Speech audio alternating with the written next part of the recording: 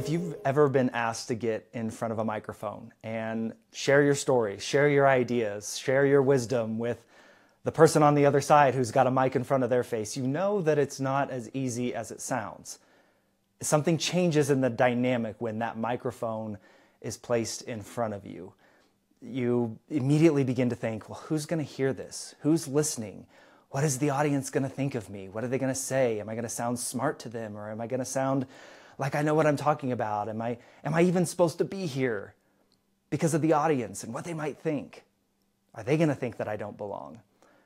We put this pressure on ourselves to feel brilliant, or to say something brilliant, to say something profound or deeply insightful in that moment. So we heap pressure on our shoulders. And then, of course, we get the podcast voice, where we want to make sure that our inflection and tone come off as if we are truly well-versed in being on a podcast. Isn't that right? And so we heap all of this pressure on ourselves. The dynamic changes when a microphone is placed in front of us. You can call it imposter syndrome. You can call it, like I've done several times here, pressure. No matter what, the dynamic changes. And so what I want to talk to you about today is, how do you show up more confidently when you are a guest on a podcast? A lot has been said or written. We all know the fear of public speaking, and being on a podcast is a form of that, yes. It's not exactly being on a stage in front of a live audience, but it is a form of public speaking, and people do have real fears about it. Now, if you're a podcast host, maybe some of this stuff will help you assuage some of those fears that your guests might have. But if you are somebody who wants to be on more podcasts, or somebody who is a guest who wants to show up more confidently, what I want to talk to you about today hopefully will help you do that. And I have a lot of experience in this, being a podcast guest myself, but more importantly, I was the host of a fitness podcast for many, many years, specifically focused on dads. And yes, it seems like everybody and their mom or dad has a podcast these days, but the bulk majority of my guests that came on that show were people who I was the first show they had ever been on, and they had this question in their mind, like, what would I say? Like, why do you want me on a podcast? There was an immediate lack of confidence and an immediate questioning of that person's ability to even be on the show. And so hopefully, if you listen to these things today that I'm going to go through, hopefully that helps change a little bit of your own approach to being a podcast guest. Okay, so the first thing and the most important thing that I want to get across to you: you're not an actor, you're not a performer, you don't have lines to recite, no one knows what you're going to say, not even the host, and you don't have to be the smartest person in the room. Now, there's of course nuance and caveats to all this. If you are a scientist talking about your research, I'm going to assume that you're pretty confident in your research and talking about it. And some other things that I'm going to address here later will touch on that portion of it. Knowing our material, but being able to relate it to others in such a way that it makes sense to them, that's another piece of showing up confidently. But yes, of course, there are moments where you may literally be the smartest person in the room. But for the most part, most of us, taking the pressure off of ourselves to act a certain way. I in jest kind of talked about the podcast voice, to sound a certain way, to perform a certain way when we have that mic in front of us. That's not our intent. That should not be our intent. That should not be our goal as podcast guests. Because I'll tell you, from the host perspective, we want you. We want you to show up as your true and authentic self. And I know that sounds cliche these days, but it's absolutely true. We invited you on for your perspective, your wisdom, your uniqueness. So bring that to us. And the way that we do that, the way that you do that, is by thinking of yourselves not as an actor or a performer or being the smartest person in the room, but being a storyteller. And again, I know that there is pressure well, what story do I tell? And is my story good enough? And, is it interesting enough? Again, we want you. We want your uniqueness. We want your wisdom. Your story doesn't have to be grand, but it does have to be meaningful. And chances are that it is, because otherwise the podcast host would not have invited you on the show in the first place. So there is something in your story that is real and true and authentic, and we want that from you. So here's one of the ways that you can be more confident as a guest on a show. Go in thinking, I don't need to recite facts, figures, data, statistics, unless that's part of why you're being asked on the show, of course. Come in with a story to tell. Your host wants unique stories, so challenge yourself to bring that to them. Speak in stories just as you would telling a friend over coffee about whatever topic you're coming on that podcast to discuss. If you've been on multiple shows, your podcast wants uniqueness from you. Your podcast host wants uniqueness from you. So bring your unique story and challenge yourself to not just repeat the same story over and over again on every show that you do. There's an impetus on you every bit as much as it is on the host to challenge, to bring that out of you. Yes, I as a podcast host, I make it my goal to bring the unique stories out of my guests with the questions that I ask.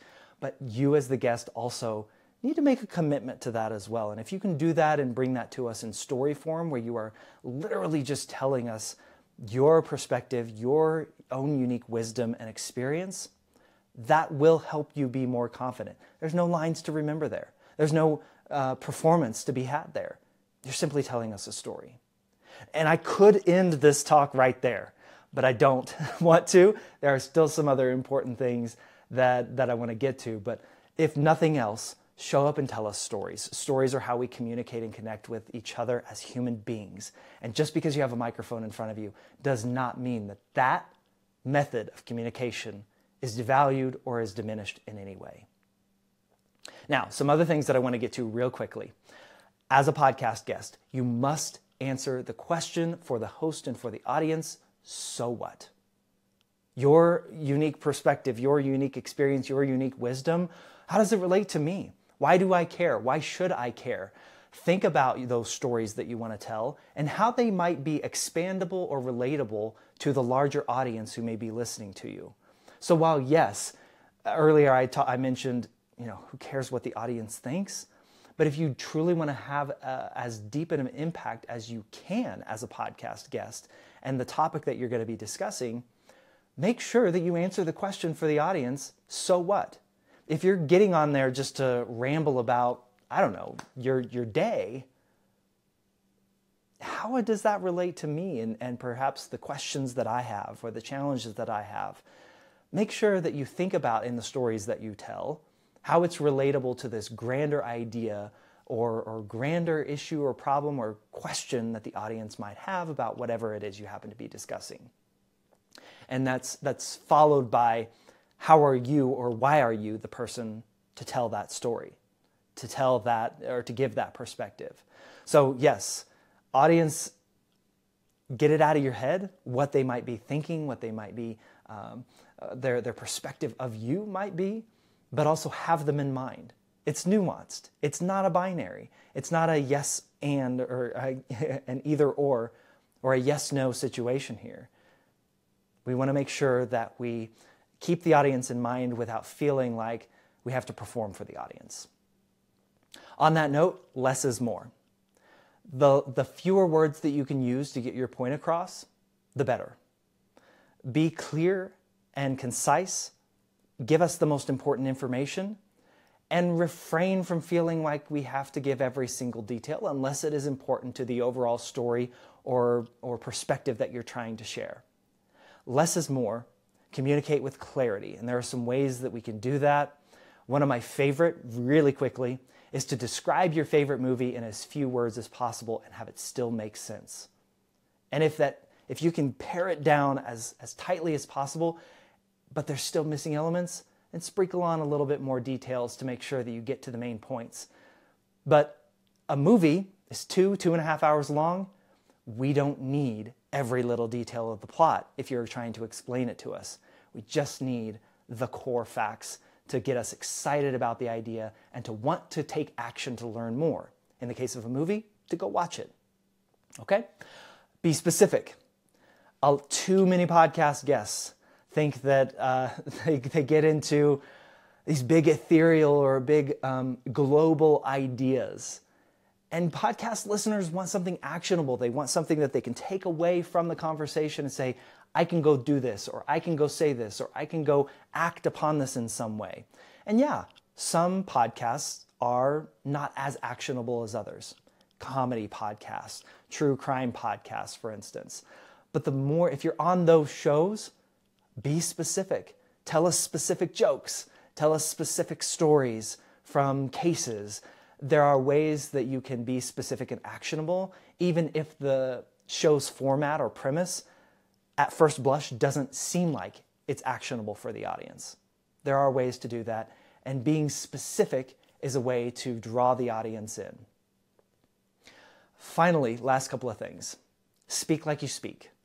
Now, we already talked about the podcast voice, but speak like you speak, not like you write. Use your own metaphors, use your own phrases, quote movies if that's part of you. Humor, if you're a funny person, use humor, of course, especially if you're on a comedy podcast. But avoid forced or dated humor. Make sure that you are paying attention to your references. Avoid cliches, avoid jargon. None of us speak like that to our parents or to our children when I'm talking about cliches and jargon.